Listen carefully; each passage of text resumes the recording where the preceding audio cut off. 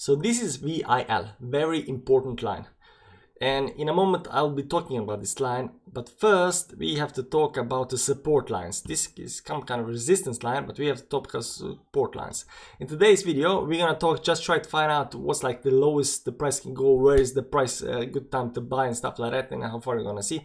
So in today's video we're only gonna talk short term, 1 hourly, 4 hourly, right? We're not gonna go into daily, weekly and monthly, so that's what we're gonna do.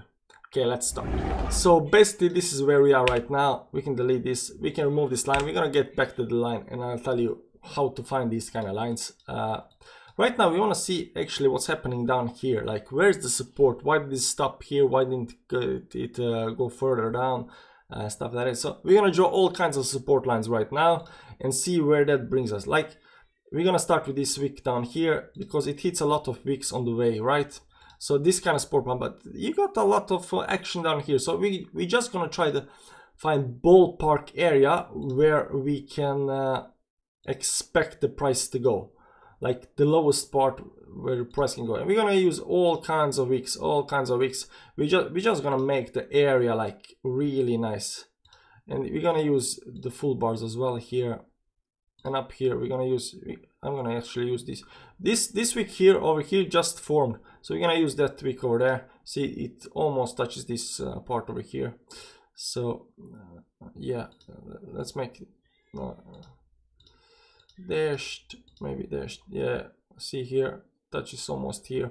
So it's okay, it's okay. We just want to try to find the ballpark area of where the price is gonna go. This wick just formed.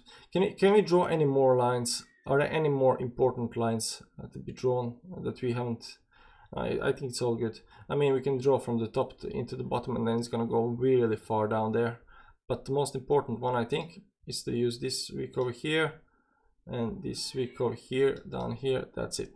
Yeah, so you see a lot of support lines on the bottom here, and that's actually where they are undecisive area is. As long as it doesn't get in here, we're good. Once it gets in here, we actually don't know what's gonna do, so we're gonna wait. And if it gets below these lines over here, then you kind of have to think about what you're gonna do from then on. So that's the area right here. I'm gonna draw it up from here, like something like that. So what's the price going from top here? It goes from the 1335 down to 12,802. So 1335 to 12,800. That's the ballpark area of the bearish area. So if it gets in there, like you do you, I do me. But as long as it keeps above the area, even as yeah, as long as we're gonna use this wick over here, maybe this wick over here. Yeah, that's the when it starts breaking the supports, you're gonna want to think. So that's some kind of support, right? So where's the resistance line and where is the VIL line? So I'm calling it VIL line, like very important line. Why is it very important? Like there's a lot of wicks and a lot of stuff doing, but when you draw this line, you know, here, oh wait, I have to use the magnet for this. This line here, like, oh, why didn't you use some kind of other wicks, you know? Yeah, but this one hits it here, and hits the top over here, you know? So it hits it 3 times as expected, so it's very good line. We can make other lines, doesn't matter. This one also is a resistance line, and it will be hit sooner or later, and then you get to the third resistance line. So we gotta break 1 resistance, 2 resistance, 3 resistance to actually be bullish. So what I want to say to you, if you want to see when Bitcoin is going to be bullish again, it's above what price? Above 13,524. Once it gets above 13,524, we are bullish again, especially if it closes above that price as well, because it hits these these wicks down here. And these wicks under here are really, really important. That's what I want to talk in this video. When you get this kind of action, let me say, when you get price like does this like U like other way U shape, right? There are a lot of wicks down here that forms, and these wicks, for whatever reason, they make really good resistance lines, especially in the last part of the move. These lines over here form like really good resistance line when they actually form. So watch for these lines, and I'm gonna show to you what I mean. We're gonna zoom in for this just to find another area where this happened. Wait, we're gonna go a little bit down here, and here's one of those moments, and you can see here it wicks down like a lot of times, right? And you can use all kind of wicks everywhere, wherever you want, and just try to find the right moments, the expected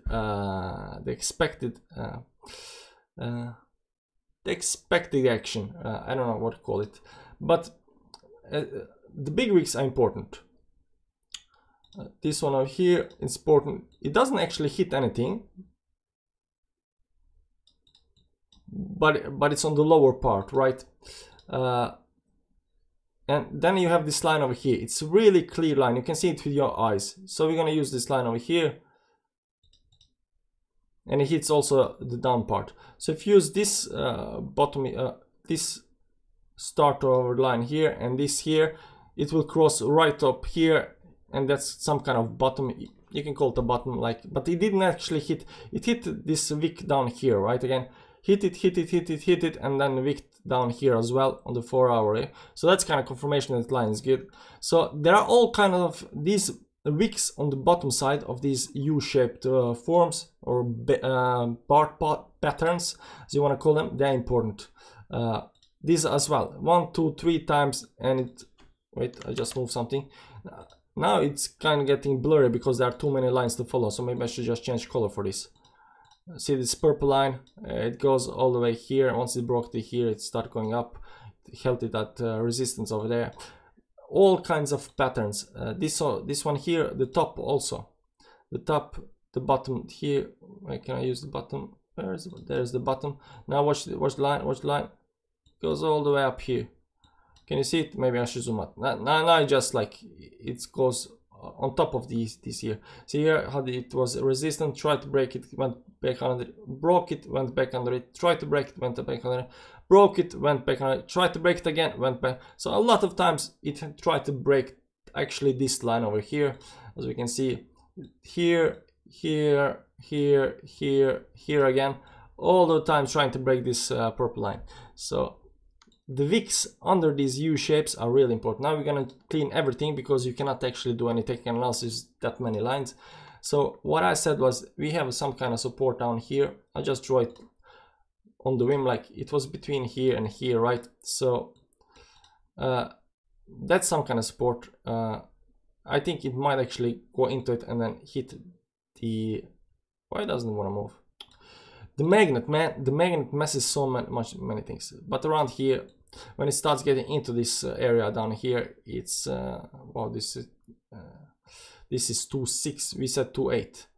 2.8. We said 2.8, right? How did we say 2.8? This is on 4 hourly. We were watching the 1 hourly. Yeah, because the lines were actually, yeah, the lines were on the side. So if we were to use horizontal lines as supports, then we have to use all of these lines as well, right? And you have to kind of do that as well. So the lowest price actually goes down to 12.6 then. 12.6, okay? So from up here, from up here it goes down to 12.6. So yeah, that's the support area.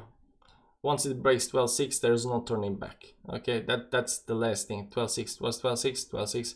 We're gonna put it up here. 12.5. Put up here. Okay, let's make 12.6. God damn. Okay, put like this. 12.6. Okay, it's not all the way there, but it's there. 12.6 is good. So once it goes down there, it's actually pretty bearish. But I don't think we're gonna go down there. I think we're actually gonna go up. I was bullish yesterday. I'm still bullish. I like being bullish. And then of course you have to watch this line over here. It has to break this line first. Once it breaks these resistance lines over here, it's gonna try to break in the secondary resistance line right somewhere there, and then you got the third resistance line and the fourth, right? And once it breaks all these lines over here, you can be really bullish. And I think we're gonna try to test, go above the 14,000 and test some higher levels before we actually have a decent correction down here. I just think that there are too many things that are happening right now with Bitcoin, so why not? Okay, let's clean up a bit over here and just look at moving averages. This is on the 4 hourly. I can see, no, this is 1 hourly, and I see 1 hourly is still holding, like I said yesterday video. The 1 hourly is holding to 200 moving average. The purple line down here, 200 moving average, very important, very important. And 200 moving average are also corresponds to the 50 moving average, the yellow line on the 4 hourly. So, and that one is also holding. So as long as it holds the 50 or the 200 on hourly, all good. And I can show you on the 1 hourly again. You see here, held it here, and now it's trying to hold here. If it's hold here, we're gonna get our third step that we actually want. This one step, 2 steps, and we want to get a third step of 14,000-15,000, and I think that would be like some kind of top for this time, and then we can do some kind of correction. I think it's too early for correction, not quite sure, but I think it's too early. Especially like this would be very bearish in any scenario. Like goes down, like we should have gone a lot more down than just this, you know. So the fact that we didn't, it gives me hope for the future. Hope for the future that's not gonna go down there. And also today I read, this is not a news channel, but I'm just saying, you know, somebody actually bought Bitcoin on through PayPal today for $100. I just saw, I don't know if it was the Moon or MM Crypto, or I don't know who was posting the news, but I saw the news, and I think that's really bullish. That shows that we are there. Adoption is coming. This is gonna go fast soon. Just know that. And you know, guys, me, like all of you, I want to make it, you know, so we gotta follow this, see what we can do with this and stuff like that. So just remember support down here. There's some kind of resistance line, and I would say, like right now the price is at 1365. I don't think it's gonna break the 1335 support. No, where was it? 1335? Yeah, 1335. I don't think it's gonna break. I think it might actually hold. It's breaking it right now. Right now it's breaking. You see this? Just wow, man, I can't even make a video, man. It's breaking. It's wanna go down. This one is wanna go down. It's gonna break. Anyways, if it holds the 200, it's not gonna get in. If it's get in, we're just gonna hope it's not falling down below 12.6. And if this does do that, well, we're gonna be bullish after the correction, right? So that said, that's the video. That's the video for today. Yeah. I don't know. Wanna see the daily? See this? This is 20 moving average. Is a 12 to. We need 1, 2. We need like 3 days to get back to the price for this to move higher up. At least the way I see it, like 3 days. Okay. Well, what's happening 3 days? Monday. Yeah, Monday. Yeah, maybe next week. Maybe next week we're gonna move. Maybe. I'm not saying yes. No. Maybe.